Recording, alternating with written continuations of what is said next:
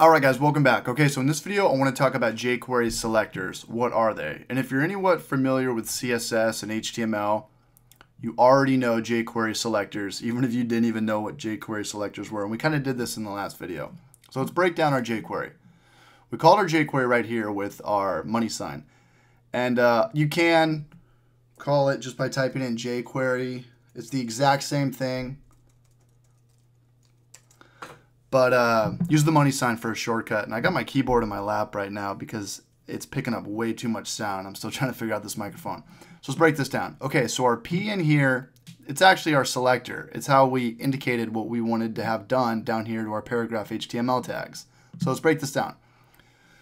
The money sign is jQuery. It calls this selector. And right here, this is the method that's been compiled already in JavaScript. And in here, this is where our argument goes for this method. But don't worry about the argument right now. There's a lot of jQuery methods that don't even have arguments. We'll talk about that in a later video. But let's talk about the selector we used in the last video. So what we did is we played around with the JavaScript methods of show as well as hide. And as with CSS, with ID and class, it works the exact same way. So say we'll have this as an ID, which is the pound sign, and we'll set it to, I don't know, maybe VP, just like that.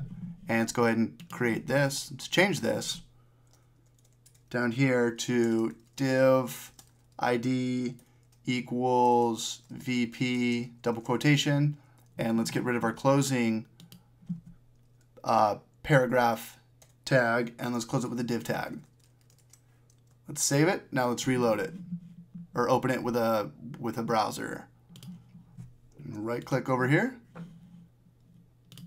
Safari. Okay, what's up Village Park? Well, it was going to show up anyway. Let's go change this to hide. Now it should vanquish. All right, perfect. And it works the exact same way with classes. So we'll say div class equals VP. Let's change this up. For class, we use a dot or a period. And we'll save that. Let's go ahead and reload it. This should still not show up. Perfect. Let's bring it back. Getting a phone call. Save it. Let's go ahead and reload it. What's up, Village Park? Okay, so it works the exact same way as CSS, just calling it from like an external style sheet.